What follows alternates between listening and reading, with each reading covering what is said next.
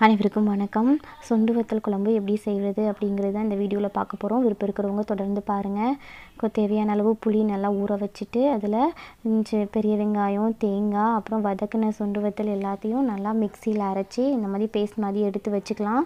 அப்புறம் ஒரு தக்காளி, ஒரு பெரிய வெங்காயம், பூண்டு, அப்புறம் வதக்கின சுண்டு வத்தல் கொஞ்சத்தை எடுத்து வச்சுக்கலாம். அப்புறம் வானலியில் கொஞ்சம் அளவு எண்ணெய் ஊற்றி அதில் கடுகு போட்டு கடுகு நல்லா பொரிஞ்சதுக்கப்புறம் அதில் வச்சுருந்த மொத்தமாக தக்காளி, வெங்காயம், பூண்டு, அப்புறம் கொஞ்சம் வதக்கின சுண்டு வத்தல் எல்லாத்தையும் சேர்ந்து அதில் போட்டு வதக்கணும். நீங்கள் கடுகு போடும்போதே தேவையான விருப்பம் இருந்தால் நீங்கள் கருவேப்பிலையும் சேர்த்துக்கலாம். சுண்டு வத்தல் ரொம்ப சின்ன காயாக இருக்குது அப்படின்னு நீங்கள் நினைக்கலாம். ஆனால் அதில் தான் அதிகமான ஊட்டச்சத்து நிறைஞ்சிருக்கு. அதிகமான ஆன்டி ஆக்சிடென்ட் இருக்கிறதுனால அது வயிற்றில் உள்ள அந்த கொழுப்பை கரைக்கக்கூடிய தன்மை அதிகமாக இருக்குது. அப்புறம் வயிற்றில் உள்ள கிருமிகளை அழிக்கும். சின்ன பிள்ளைங்களுக்கு இதை நம்ம கொடுக்கலாம். கொஞ்சம் நேரம் நல்லா எண்ணெயில் நல்லா வதங்கி வரும்போது தான் கருவேப்பிலை எங்கள் அத்தை சேர்ப்பாங்க. அப்படி தான் சேர்த்துருக்காங்க. அடுத்து சுண்டு வத்தலில் பார்த்திங்கன்னா விட்டமின் ஏ, பி, சி, இ அதிக அளவில் காணப்படுது. விட்டமின் சி அதிக அளவில் இருக்கிறதுனால நோய் எதிர்ப்பு சக்தி அதிக அளவு நமக்கு கிடைக்கும்.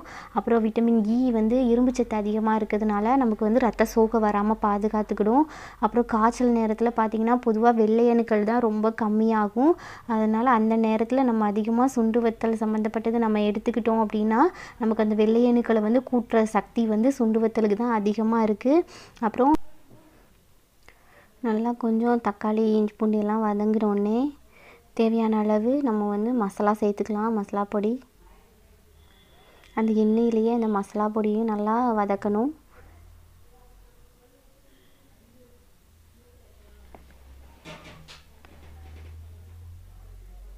கொஞ்சம் மஞ்சள் சேர்த்துக்கிடலாம். அது கூட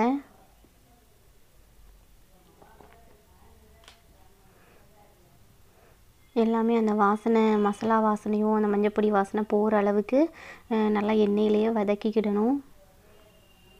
அப்புறம் சுண்டு வத்தலில் பார்த்திங்கன்னா நரம்புக்கு நல்ல சக்தி கொடுக்குது. பார்வையை நமக்கு கூட்டுற திறன் அதிகமாக இருக்குது. அப்புறம் சின்ன பிள்ளைங்களுக்கு நல்லா நினைவாற்றலை கூட்டுற தன்மை அதிகமாக இந்த சுண்டு வத்தலில் தான் இருக்குது.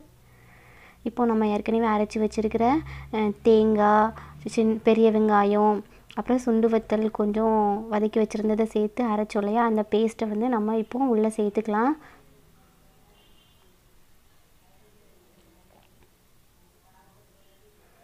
சேர்த்துட்டு தேவையான அந்த புளி ஆல்ரெடி ஊற வச்சுருக்கோம் இல்லையா, அந்த புளி தண்ணியை ஃபில்ட்ரு பண்ணி நம்ம சேர்த்துக்குவோம்.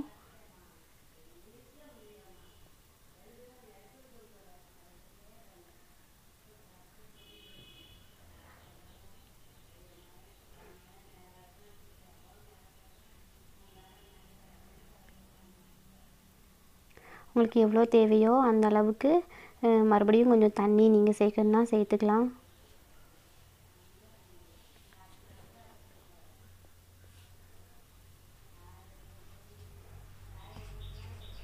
சேர்த்துட்டு மொத்தமாக நல்லா எல்லாம் மிங்கிள் ஆகிற வரைக்கும் நல்லா மிக்ஸ் பண்ணி விட்டுட்டு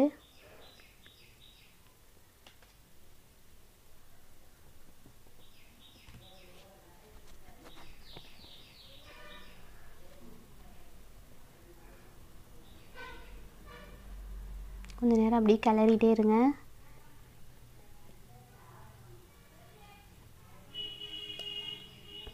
இப்போ இந்த குழம்புல பார்த்திங்கன்னா 5 சுவையும் நிறைஞ்சிருக்கு. கசப்பு சுவைக்கு சுண்டு வத்தல் சொல்லலாம். காரம் மசாலா கூட சேர்த்துருக்கோம். அப்புறம் புளிப்பு புளி சேர்த்துருக்கோம். அது கூட குழம்புக்கு தேவையான உப்பும் சேர்ப்போம். அப்புறம் பின்னாடி பார்த்திங்கன்னா இனிப்பு சேர்ப்போம். ஏன்னா இனிப்பு சேர்த்தா தான் குழம்போட டேஸ்ட்டு சூப்பராக இருக்கும். இப்போ குழம்புக்கு தேவையான அளவு உப்பு சேர்த்துக்கலாம். உப்பு சேர்த்தாச்சு. இப்போ பார்த்திங்கன்னா நல்லா குழம்பு நல்லா கொதிக்க ஆரம்பிச்சிருக்கு. இப்போ தான்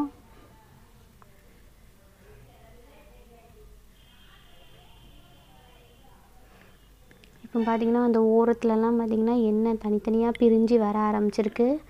இந்த மாதிரி எண்ணெய் தனித்தனியாக பிரிஞ்சு வர ஆரம்பிச்சிச்சு அப்படின்னாலே கொஞ்சம் குழம்பு ரெடி ஆயிடுச்சுன்னு அர்த்தம். குழம்பு கொஞ்சம் ரெடியாக வரும்போது தேவையான அளவு கொஞ்சம் சீனி சேர்த்துக்கிட்டோம் அப்படின்னா ரொம்ப சுவையாக இருக்கும். நீங்களும் இந்த மாதிரி செஞ்சு பார்த்துட்டு எனக்கு கமெண்ட் பண்ணுங்கள். இது வரைக்கும் இந்த வீடியோ பார்த்ததற்கு நன்றி.